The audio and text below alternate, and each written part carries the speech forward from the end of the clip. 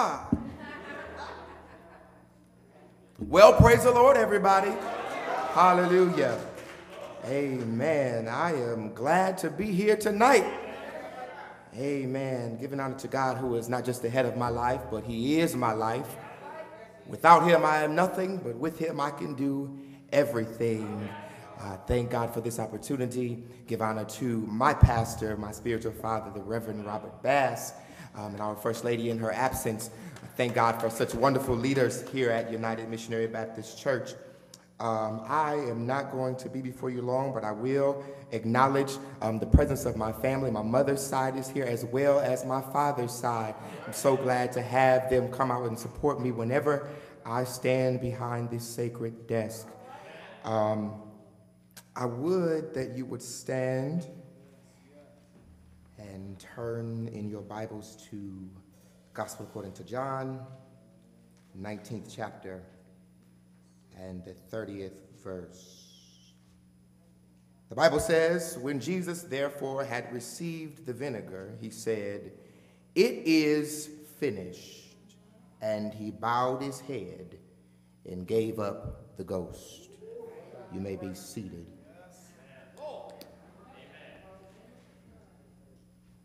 If I were to tag this sermon, I would tag it like this. My topic tonight is give it up.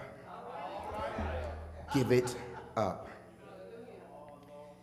The Bible here opens us up to the scene where Jesus has been hanging on this sinner's cross for what seems to be eternity. He has endured the humiliation of being put on trial before the Jewish leaders, Herod and Pilate. He has endured the embarrassment of being stripped down to just about nothing and made to bear a cross to a skull-shaped hill called Calvary. He has endured the pain of having spikes that were probably 10 inches long driven into his blessed and holy hands and driven into his anointed water-walking feet, hanging there on a sinner's cross, dying. A sinner's death is what our Savior is going through at this very moment. And as minister in training Paul Space just said in the 28th verse of this chapter, after this, Jesus, knowing that all things were now accomplished, that the scripture might be fulfilled, saith, I thirst. Verse 29, now there was a set vessel full of vinegar, and they filled a sponge with vinegar and put it upon hyssop and put it to his mouth. Verse 30, when Jesus therefore had received the vinegar, he said, it is finished, and he bowed his head and gave up the ghost. The first thing that I would like to draw your attention to is the end of the verse number 30, where it says, and Jesus bowed his head and gave up the ghost. So many preachers down the line and so many choir directors have gotten it all wrong all these years.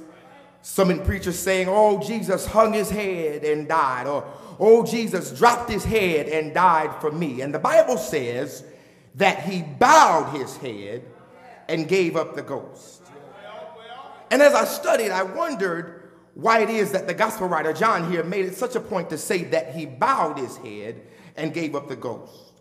And as I continued to study, I talked to Brother Webster, and he defined the word bow like this: to submit or yield, to bend in worship, submission, or respect. And the Lord revealed to me that John pushed the issue of the word bow to show that Jesus was submitting to the will of his Father. Jesus was saying, Daddy, I don't like it, but if it means that my people will be saved from their sins, I'll do it. Daddy, if it means that everything will be all right and they can spend eternity with me, then I'll do it. And I don't know who I'm talking to in the room tonight, but you've got some things that God has told you to do, and now it's time for you to bow your head and submit to his will. Lord, send me and I'll go. Tell me what to do and I'll do it. Tell me what to say and I will say it.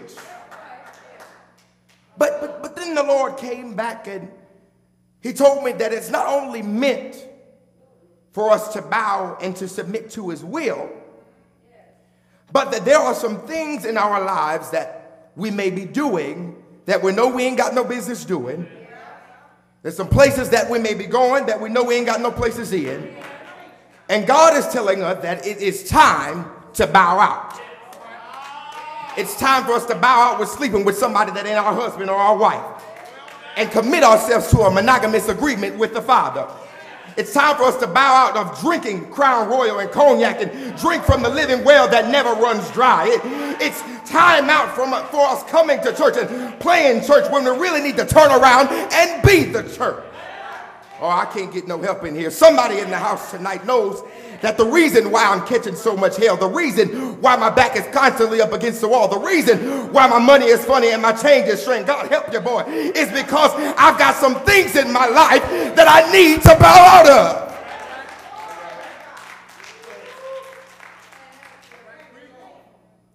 The second thing that the text is tailored to teach is that we've got to give some stuff up.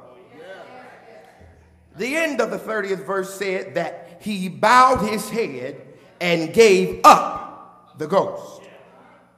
Jesus understood that in order for this thing to be complete, in order for my mission to be fulfilled, in order for my Father to truly be pleased, in order for me to save the world from his sin, I have got to give this thing up.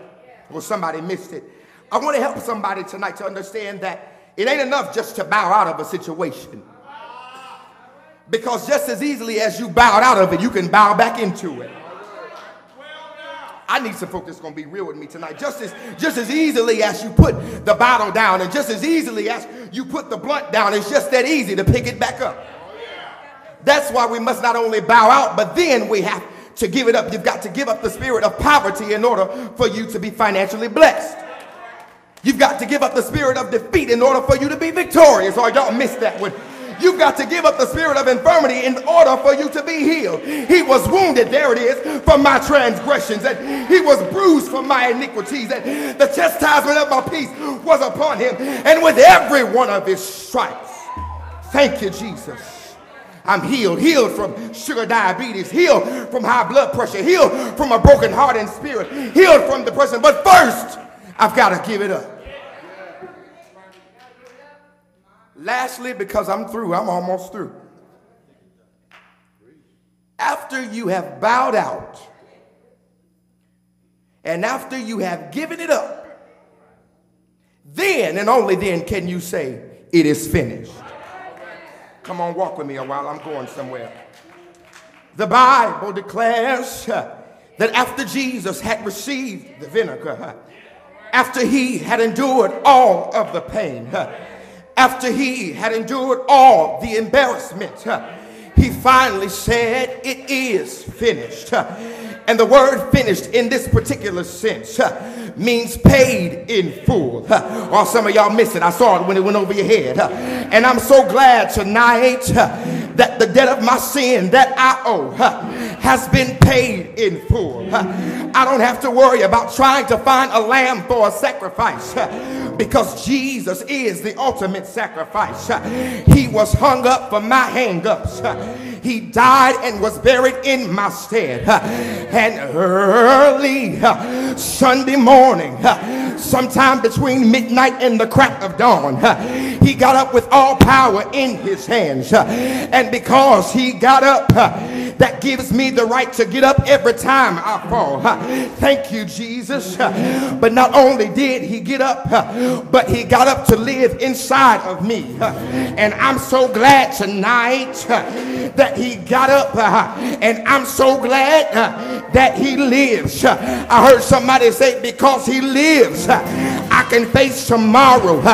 Because he lives, I got joy in the time of sorrow. I'm smiling when I should be crying. I'm running when ain't nobody chasing me. I'm jumping when ain't nobody shooting at my feet. Well, why you doing all that, preacher? Because I've got joy. And this joy, oh, thank you, Jesus, that I have.